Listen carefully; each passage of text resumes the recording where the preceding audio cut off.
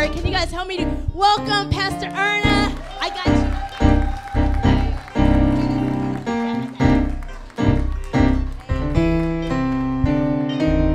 Thanks, Pastor Tanisha. She's gone this week. She was doing a retreat for with Young Life, and I'm so lonely without her when she's gone. She's not here. You know what? Worship already has me too hot for my blazer, so.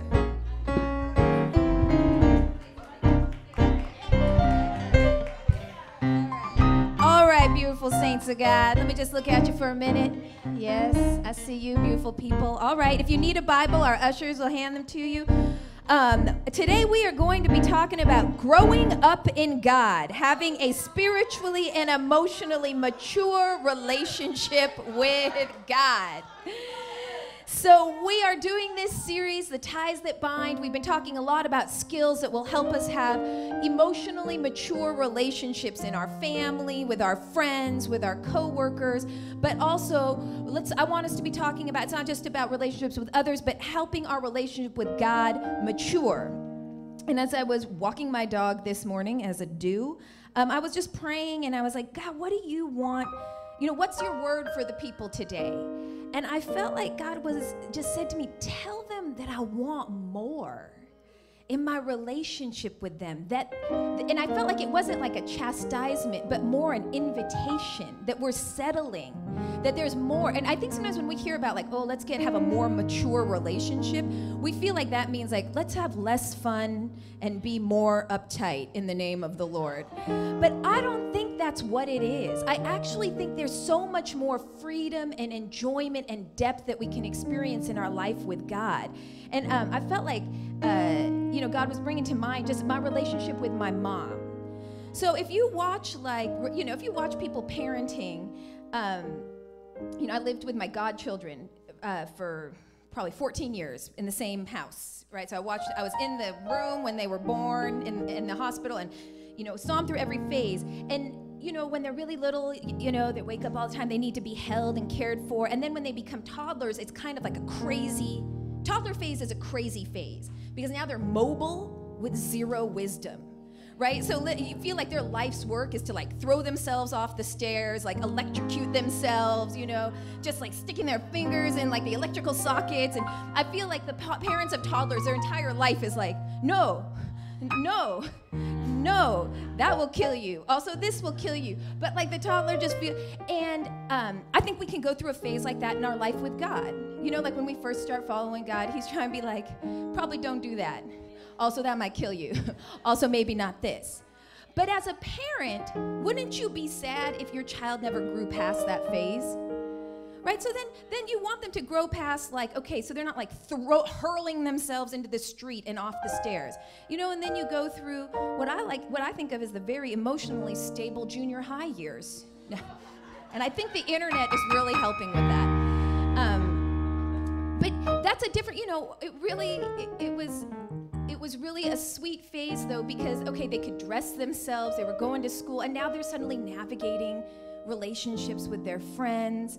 I remember my godson, he got bullied, right? He got bullied because he would always tuck his shirt into his athletic shorts, which had like this elastic waistband, and it wasn't the coolest look that you ever saw in all of your life.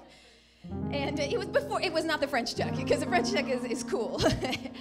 But it was a sweet moment because his little brother, who actually always had a lot of friends at school during that season, started tucking his shirt into his shorts in solidarity with his brother. It's a very sweet thing to see. But then it was also sweet to see them grow up into high school, where they started making more choices about who they were going to be friends with. And then, my oldest godson, when he went to college, I went to visit him, and it was exciting to see him trying to figure out what kind of major he was going to where he was going to focus his energy, and, choices he was going to make now that he was outside of his parents' house. And growing in maturity, and then how he related with his parents. In the early years, it's just, don't do this, don't do this, don't do that. But as you get older, he could ask deeper questions about more significant issues, right? Not just like, should I drink this poison that is next to the washing machine or not? But it's more like questions like, how do I know what I should major in and like what my calling is. Growing in maturity and having a maturing relationship with our parents, which not all of us have, right? Some of us would be like, I have not moved into all those phases with my parents for a variety of reasons, but ideally that would happen. But we get stunted in our life with God. I think particularly because there's this thing, Dallas Willard calls it the gospel of sin management, where basically we talk about Christianity like the whole thing that God is concerned with is that toddler phase. No, don't do this. No, don't do that. No, don't do this. No, don't do that. That's it. And we talk about all of our life with God like that's all God is interested in.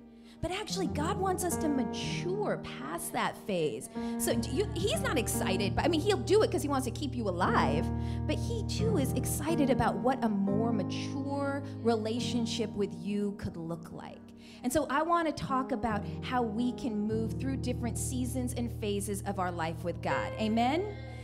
All right, so that's what we're going to do. When the scripture we have actually comes, the reason I started thinking about this was because I looked at the lectionary, and the lectionary is Psalm 145, verse 1 and 2, and it says, I will extol you, my God and King. Bless your name forever and ever.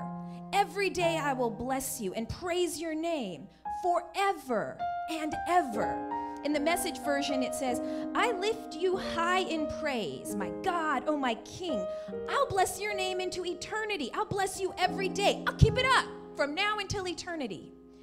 And I thought, what would it have to be true about my life with God to be able to say, I could just praise you every day forever?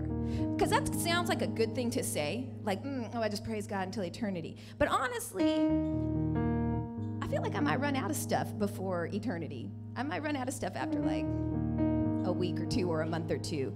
And I think about what my image of why that might happen. And I remember when I was growing up, the image I had of heaven was very boring. I don't know if y'all like grew up in I grew up in the 80s, and heaven was just like little fat babies, angels, and then everybody, and it was all white people. So it was like, I was like, it's a suburb, and of like all white people in robes, just looking bored. And I was like, oh my gosh, so heaven is fat babies and bored white people. I don't know if I can stay there forever, Lord. But there's supposed to be this like dynamic, like I'm gonna praise you forever and ever. But then the images I had, I was like, that looks very stagnant, like not a forever and ever dynamic thing. And I think it's because that image doesn't capture that life with God is this ongoing discovery and mystery. And I think it's because a way that we come into the way we talk about life with God often isn't about ongoing, maturing relationship, but about conversion. It's about a moment and then belief in 10 things that can be listed on a piece of paper. You know, so it's like, I convert. When I convert, I believe these 10 things, and I never have to change them, and they never evolve, and 10 years from now, I just have to believe the same 10 things. Does that sound familiar to anyone? That's not very dynamic, and I don't think it's true to what life with God is supposed to be, but it's a little bit what's been put out there for us. You know, and so I think about the fact that, like, what if, like, when I got married to my husband, it was like, we got married, and I was like, I agree, we're gonna be married. We had a wedding ceremony, and I was like, cool, so we're done now, right? And then I was like, and we never had another date night. And I was like, I'm not necessarily gonna like live in the same house as you because we got married, and it's cool, I did the ceremony. No, that doesn't make any sense, right? I'm not gonna have a thriving marriage if that's how I approach it, but sometimes that's how we approach life with God. Instead of something we continue to invest in. And so I was like, who can we look at whose life with God continues to evolve that we can learn some lessons from? And so I thought, let's go take a look at the life of Moses. Shall we? Can we look at the life of Moses for a little bit? And let's look at some scenes. Are we warm? I can't tell if we're warm because we're preaching or because we did have the heat on, but now we've become too hot. How's our temperature, saints of God? Are we okay? Okay, a skadoosh warm. Can we just come down a tiny couple degrees because I need the saints to be alert and I cannot have the heat fighting God's purposes. All right. So, let's look at the life of Moses. And look at some phases that he went through. Now, these phases aren't totally linear. I think that we move in and out of them. But Exodus 2, early on when we meet Moses, it says, time passed, Moses grew up, right? So he's a Hebrew child while the Hebrews are enslaved to Egypt. And one day he went and saw his brothers. He saw all that hard labor. Then he saw an Egyptian hit a Hebrew, one of his relatives. So he himself has been growing up in the palace. So he himself is not a slave. But he sees himself as a Hebrew, and he sees someone getting treated unjustly, and he has like a strong justice instinct. But it's a justice instinct that he responds differently. Because he hasn't been in slavery, he's like, oh, someone's being treated unjustly. I can definitely murder someone as a response to this. That is not the response of someone who's been marginalized. So it says he then looked this way and then that. When he realized there was no one in sight, he killed the Egyptian and buried him in the sand. Appreciate your instinct against injustice. I don't know if that murder was like the right first way to go. And I call this phase making bad decisions and derailing your own life. And many of us have been in this phase or seen people be in this phase, and this is an easy phase to get stuck in. Because often what happens when you're in this phase is the one mistake you made also leads to another, and then you have to do the next thing. For example, like if you deal with lying, well, when you lie, what do you have to do? Keep lying. Or when you steal, then you have to do this other thing to keep it up. Or if you cheat, you cheat on that test, then you have to lie, and then you got to remember your lie, and then you know what I'm saying, right? It's like when you start making one problematic decision, it just leads to a series of other problematic decisions. And so our life with God, this is fine. He's not mad. He'll show up for us. But this is the phase where it's the toddler phase. Like, maybe stop doing that. That's going to get you or somebody else hurt. Maybe stop doing that. That's going to get you and someone. Maybe, and then all of your prayers are, please get me out of trouble, God. Please get me out of trouble, God. I was wondering if you get me out of trouble, God. Hey, I haven't talked to you for a while, but could you get me out of trouble? Our life with God can't mature when we keep ourselves in constant crisis because we keep making bad decisions that derail our own life. That's a phase. Have we ever been in that phase or seen people we love in that phase? Only one person. So that's Moses. So Moses, as a result of his bad decisions, we don't want to be stuck there. We don't want to see him stuck. He runs away, leaves Egypt. He is on the run. And Exodus 2:21 says, Moses agreed to settle down there with the man, Jethro, who becomes his father-in-law, who gave his daughter Zipporah to him for his wife. She had a son, and Moses named him Gershom, or sojourner, saying, I'm a sojourner in a foreign country. So he flees, and his justice instinct is still in place because he actually flees to this other country, and he sees some women being harassed, and he tries to step in and defend them, and that actually pulls him into this family, and he marries a daughter from this family and then becomes a shepherd. Now, this phase is what I like to call adulting and ordinary time. So Moses gets out of his derailing phase because he escapes it. And what he is learning here is how to work a job that is kind of boring and routine. Now, you have to remember how bougie Moses is. Moses grew up in the palace. He's not Mr. like, I learned to punch a time clock kind of guy. So learning to just be a shepherd who every day is doing mundane stuff, there's a little bit of character formation happening there. It's not flashy, right? It's not like in one moment. It's the kind of formation that happens in very boring and routine ways. He also gets married and is learning how to be a husband, and is learning how to be a dad, which is pretty routine. Children are not like, every day is extraordinary and different. No, with children, it's like, today you will have to fight me to get dressed, also you will fight me to feed me, then you'll fight to get me to school, and then you'll pick me up and I will fight you about food again, and then we will try to make you go to bed like we didn't do this last night, and you will fight me again, and then you finally go to sleep. Let's do that again for 8.5 years. Right? It's very, very routine. But there's a kind of formation that happens to showing up consistently, to doing his job, to being a husband, to being a dad, to being a son-in-law, to getting some of those impulses under control. And I was reading this book called Listening for God by Renita J. Weems. She is very excellent. She is like a foremost womanist theologian, and I love her. And she talks about ordinary time.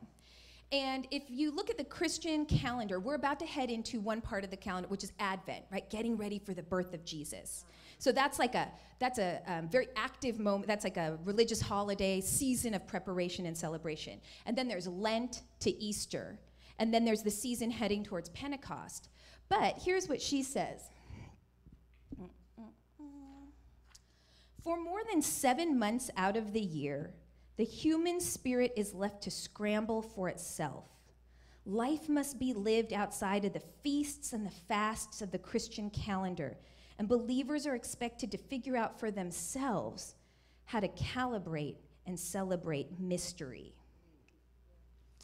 I think that we always want every day to be about extraordinary time, but there is something about moving towards mature relationship with God that knows how to be consistent in ordinary time. And so let me read a little bit more from her reflections on this. This is a great, Listening for God, a Minister's Journey Through Silence and Doubt. She said, when in seminary, I first learned about ordinary time.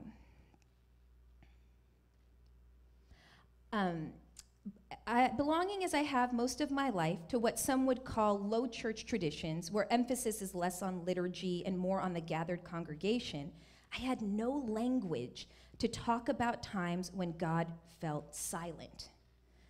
Reading an old journal entry of mine in August 1987, my eyes fell upon these words: I'm not mad at God, I just don't have anything to say to God. Looking back on this period of my life when I was still in school, trying to finish a dissertation, trying to get a job, had recently had my heart crushed by unreciprocated love, I felt alienated from God's affection. As far as I was concerned, God became silent first. My silence was in response to God's silence. I talked to people who talked to me, I wrote in my journal.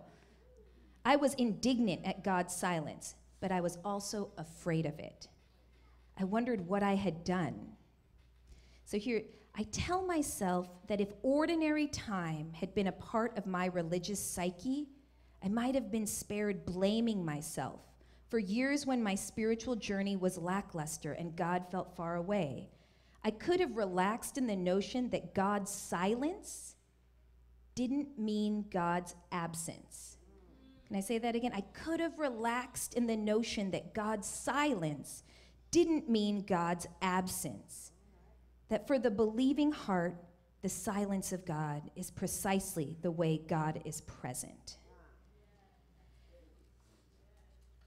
So I think Moses is in an extended season of ordinary time, where he is learning to stay out of trouble and stay present to the daily routines of life. And this season goes on for years. Now, this is an important season of formation. Like I say, it's not flashy, but it's important.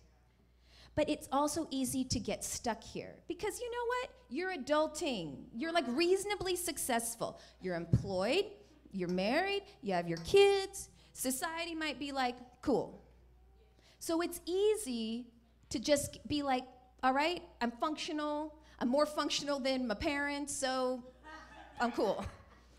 So then this is what's interesting, is because God wants a deeper, transformational relationship. So Exodus 3, it says, Moses was shepherding the flock of Jethro, his father-in-law, the priest of Midian.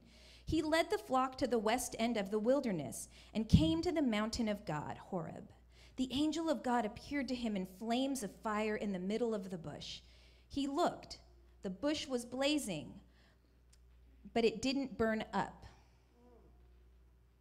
So this, I think, I call this phase curious and willing to experience more. Because this is a disruption to his ordinary life. And what for him at one point was a challenge to show up for, now God's bringing a little bit of disruption. But Moses has to stop. See, it's not God, it doesn't say Moses walked by a bush that wasn't burning and God was like, Moses, Moses, I am in this, Moses. That's not what happens. The bush is burning and he stops and he looks at it and he's curious about it. And then God says, why don't you come closer? I think curiosity and being open to interruption is like a highly unacknowledged part of life with God. Again, because if we come from this very Western and false view of what life with God is, it's just believing these 10 things. You learned them when you were 8 years old and there's nothing out to learn. Then when you see the burning bush, you'd be like, that doesn't fit into this list.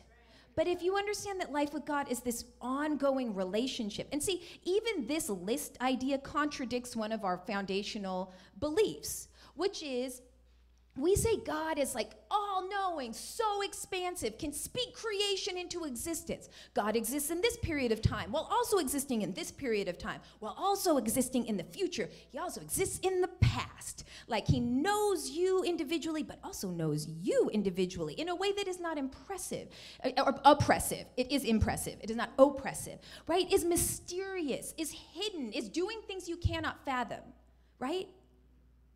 And yet we're like, but I got you on lock with this list of 10 core beliefs. That's ridiculous. If we believe that God is this unending mystery, then our curiosity is always stirred. Could I be knowing more of you over here? Are you in this bush? And God is like, in fact, I am. Curious and willing to experience more, getting unstuck from the routine of everyday adulting and life, which at one point was a great goal for him to reach, but now is going to be stagnation if he doesn't keep evolving.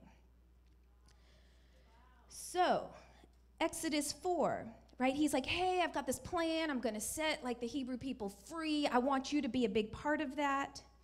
And Moses repeatedly is like, no, that seems like a terrible idea.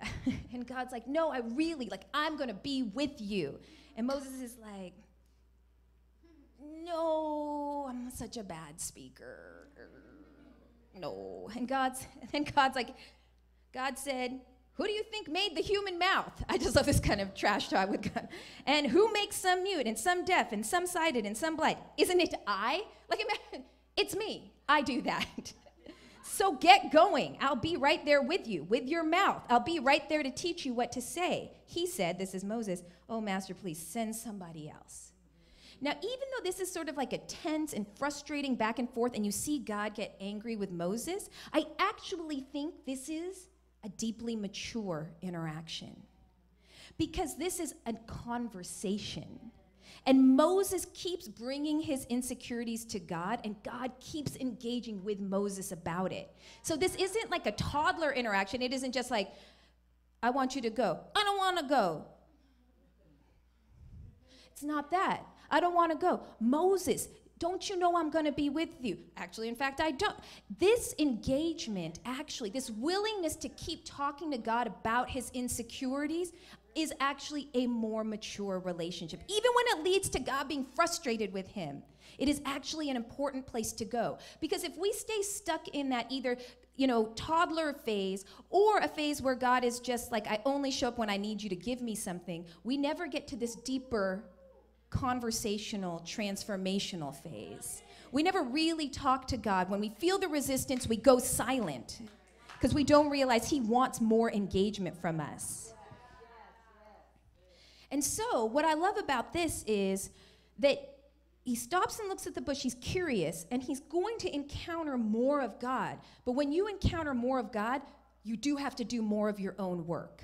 And so that's why all his insecurities come up, right? Like he didn't need to address all these insecurities while he was out here shepherding sheep. But God's like, hey, I actually have this calling on your life, this invitation for you to be part of what I'm doing. And all these insecurities he didn't have to deal with just come raging up. But God is willing to address that. So there's always this, his own emotional maturity is going to grow as his life with God grows, as his sense of what he's supposed to be doing in this world grows. They all keep growing together, right? This relationship. And I think that this is an important phase to talk about, because I think that this is a phase, as now that I'm in my 40s, and I shall be turning 44 on Tuesday. Not afraid of getting older. Yes, yes, yes, yes. Woman in her 40s is happy. All right. I just need to testify because our whole culture is like fear getting older. I love it. It's great. It's fantastic. So let me just testify. But what I see happening to a lot of folks in their 30s and 40s is, okay, you learned how to stay out of trouble. You learn how to feed your children on a daily basis. But then you are still, there's still one or two very deep core issues that you can't just sort of behavior change your way out of them. They're usually kind of these deeper compulsions, all right? And so and you probably can hide them. You've learned to hide them. But if we could lay bare your inner world, we would see it's a hot mess in there. And I would say it looks like this: a compulsive need to do things perfectly. A compulsive need to be in control. A compulsive need to be right. A compulsive need to avoid conflict. A compulsive need to be needed. I could name a few more, but you hit this phase and you're like, yes, I am adulting. Yes, I am doing whatever. And because Moses gets married, I don't want the subtext to be, you can't really move into maturity if you don't get married. I think being rooted in God in being single also takes deep formation. That's just what happens to Moses. But I don't want the subtext to be like, oh, if you're single, you're on hold for the next level of maturity. That's a false narrative often spoken in the church, and I don't believe that. Whatever, in this season, being able to continue to have deep conversation, show up consistently, and stay in the routine of that, because singleness can also be its own kind of routine, and showing up to that steadily is part of our maturity. But people hit this phase, and then there's still this internal compulsion. So the need to be the hero, right? The need, whatever, it doesn't necessarily look like bad behavior externally, but it isn't fully conformed internally. And I think this is part of what's happening for Moses, is God's trying to get in here to this compulsive insecurity that he has and do some work with it. It wasn't showing up in his daily life. God could have left Moses alone in it for the rest of his life. But God wanted to get in there. For you to know more of me and for you to live into your purpose, you also going to have to do some deeper work with these compulsions. Does that make sense? So that is what is happening there. And so he needs to know God more deeply. And in order to do that deeper work, he needs to know how to have this more rigorous back and forth conversation. Amen? So he goes and he as part of God setting the Israelite people free, and I'm not going to go back and forth or do that section because there's a lot of movies and cartoons dedicated to that section of the story. But on the other side of the people getting liberated, now you have to imagine, all right, if you are Moses at this point, you could feel like pretty awesome about yourself. You did just partner with the living God in manifesting some of the most insane signs of his power that like the world has ever seen. And then you led his people to liberation and freedom. It's pretty awesome. So they're out here in the desert, and his father-in-law shows up. And he could, when he meets his father-in-law, whose sheep he used to tend, feel like, I kind of outgrew you, Jethro. I'm kind of big time. I'm sort of leading a whole people now, right? He could be this guy. So in Exodus 18, it says, the next day Moses took his place to judge the people. People were standing before him all day long, from morning to night. When Moses' father-in-law saw all that he was doing for the people, he said, what's going on here? Why are you doing all this all by yourself, letting everybody line up before you from, it says moving, but from morning to night?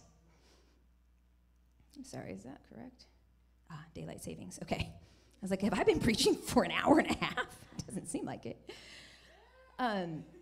So basically what's happening is, now that they're out of slavery and they're like in the desert, every day people have like different, issues between them, conflicts, and they line up all day so that Moses can be like, Okay, Tanisha, actually, yes, you do have to pay that person $50. Okay, to each person.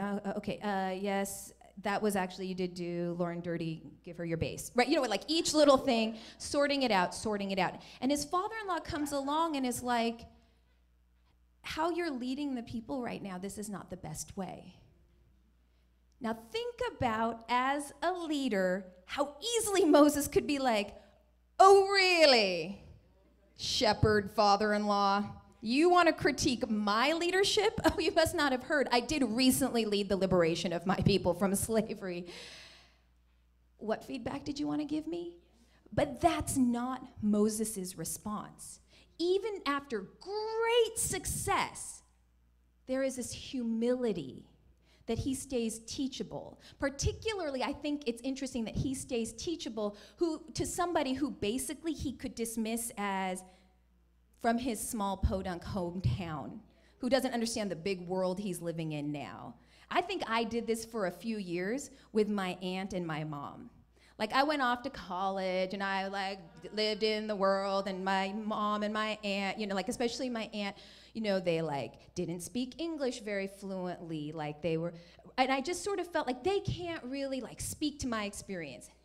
This was some colonized evil that I had let internalize into my soul. I'm not proud of this phase. But then there came a point where I've sort of felt like, you know, you can't speak to all the things I know, to coming back around to a deeper humility, to please teach me how to live on this earth with your wisdom. How you survived and maintained your life with God after all the trauma you've been through. And that's what Moses is holding on to. Yes, I've seen some things, but I still need my mentors. I still need humility. I still need to be formed. And I think that sometimes when we take on leadership and responsibility and our discipleship has more of an upfront role, we stop being teachable. And that is toxic. And what I think is mature here is his willingness to continue to grow and learn.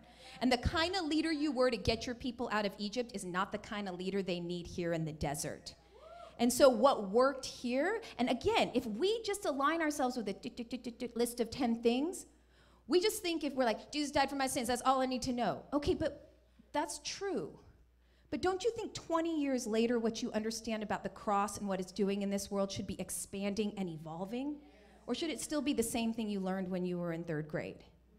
Maybe God wants to expand your understanding. So that's what I love about this phase of Moses' life. And then I'm going to end with one final snapshot, which I think is just an invitation and a challenge. Does anyone know why Moses is not allowed to go into the promised land? Do y'all remember this? Sister Daisy's like, I know. It's really interesting. I want us to look at this. So in Exodus 17, basically what happened, they're in the desert, no water, thousands and thousands and thousands and thousands of people. Getting water to thousands and thousands of people in the desert on a daily basis is a logistical difficulty. And so when they would run out of water, there's a lot of anxiety. So Exodus 17 says, Then Moses cried out to the Lord, What am I to do with these people? They're almost ready to stone me. And the Lord answered Moses, Go out in front of the people. Take with you some of the elders of Israel. Take in your hand the staff with which you struck the Nile, and go. I will stand there before you by the rock at Horeb. Strike the rock, and water will come out of it for the people to drink. So Moses did this in the sight of the elders of Israel, and water comes out of the rock. And God provides water for the people. Great, great story. A year or two later, the story is told in Numbers 20. Moses and Aaron went out from the assembly to the entrance of the tent and fell face down, and the glory of the Lord appeared to them. And the Lord said to Moses, Take the staff. You and your brother Aaron gather the assembly together. Speak to that rock before their eyes, and it will pour out its water. You will bring water out of the rock for the community so that they and their livestock can drink. So Moses took the staff from the Lord's presence, just as he commanded him. He and Aaron gathered the assembly together in front of the rock, and Moses said to them, Listen, you rebels, must we bring you water out of the rock? Then Moses raised his arm and struck the rock twice with his staff, and water gushed out, and the community and their livestock drank. And as a result of that action, right, because God tells him to speak to the rock, But what does he do? Strikes it. And God goes, because of that, you're not going to go into the promised land. And I think we need to think for a minute about, that seems pretty cold. I want you to process for, why do you think Moses does that? Why doesn't he speak to the rock? Why does he tap it? And why is the consequence so significant? Talk to each other for a moment. I really want you to think about it. So why? Why does he do that?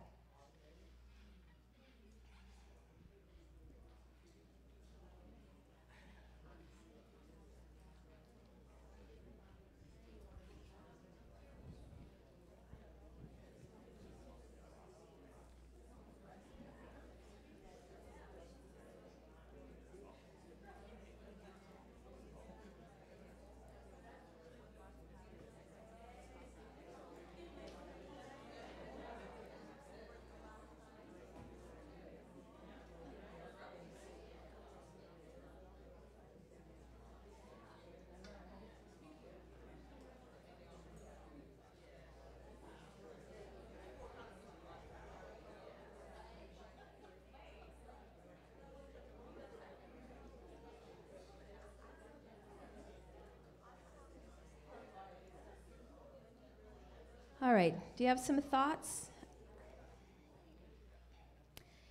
I think there's a lot that's challenging about this, but I'll just share my thought, which is, I think that Moses taps the rock because tapping the rock is what worked last time.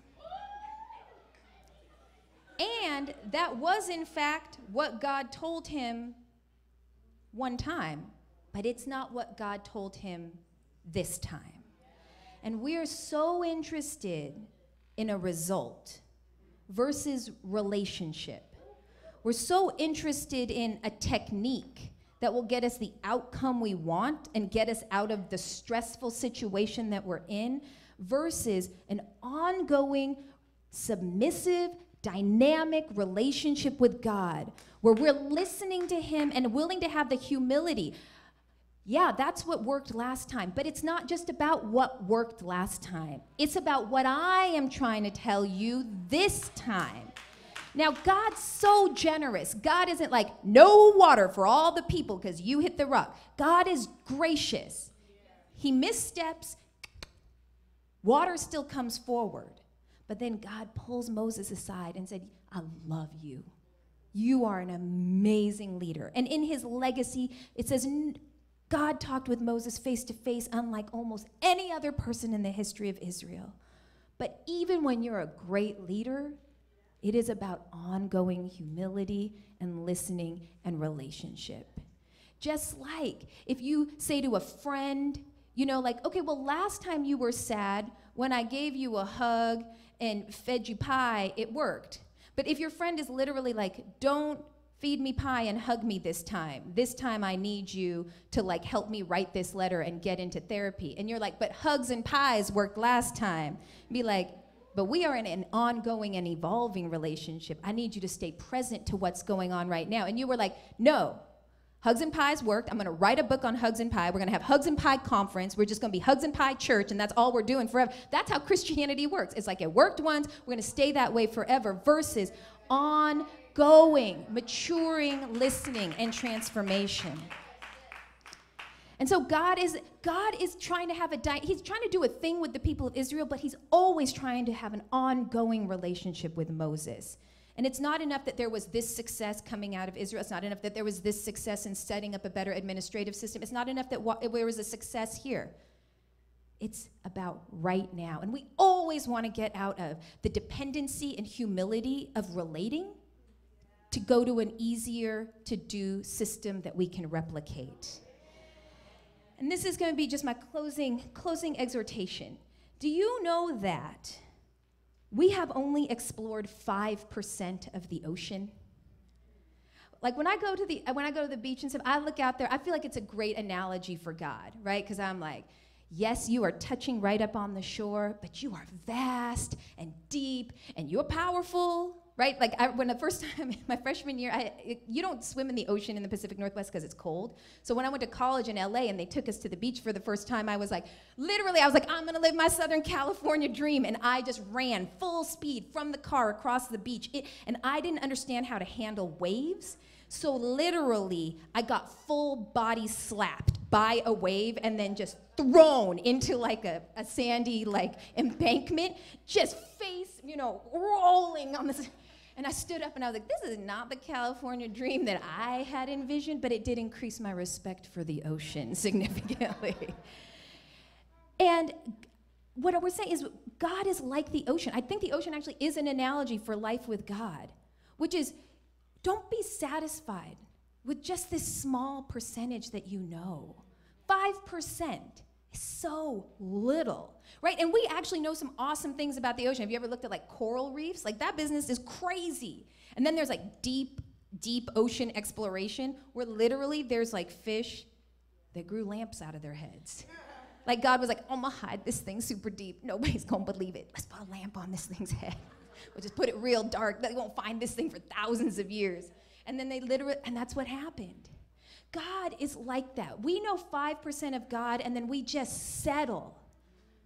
But what if we have more of an explorer type of relationship with God, where we realize there's so much more beauty and mystery to experience.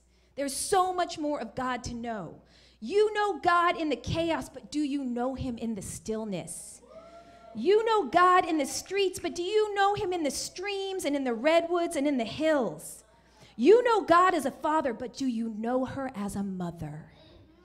You know her in the loudness of a worship song, but do you know her in the silence? You know Jesus who saves, but do you know Jesus who sustains? And if you know Jesus who sustains, do you know Jesus who is breaking generational chains? You know the Lord that has brought you this far, but are you ready to meet the God who will take you on the next leg of your journey?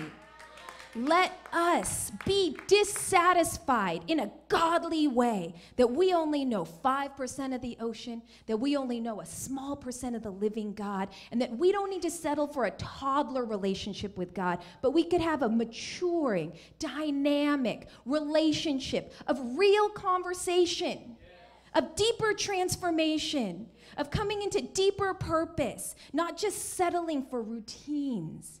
And not just living off of one success that we experienced here, but in an ongoing way, experiencing something new of God every day. Amen? Amen. Amen. Let me pray for us. God, we want more of you. God, we want more of you. We want more of you, God. We want more of you. We don't want to settle for a list of 10 things we agree to. We want a dynamic and transformational, ongoing, humbling, challenging, dynamic life with you. We don't want to settle for the small bit of you we've experienced where the ocean touches the shore, but we want to go deep. I just want to, if maybe as you're listening, if you feel like, yes, God, I have settled for a less growing and mature relationship with you than I could have, then I just, right now, where you are, you can put your hands out in front of you and just say, pray, ask for more, begin that conversation with God. And you might say, I want more, and then he might say something back to you about that. Let's be able to listen to that.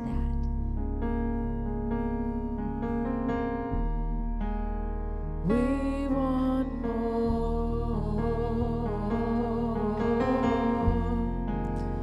We want more.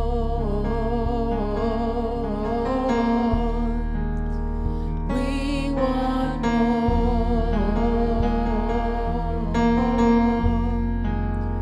We want more.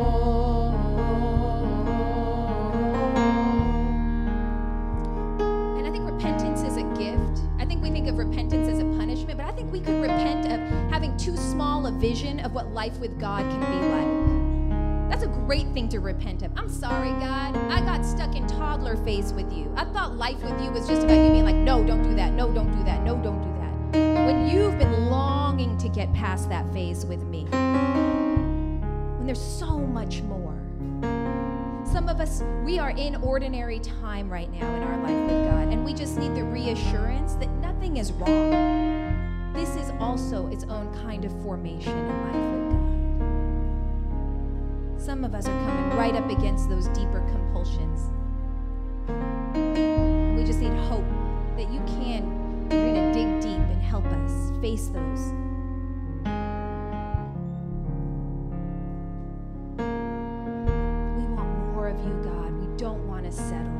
We don't want to settle for 5%. There's so much more. Thank you for that. Thank you for that. Thank you that you offer more.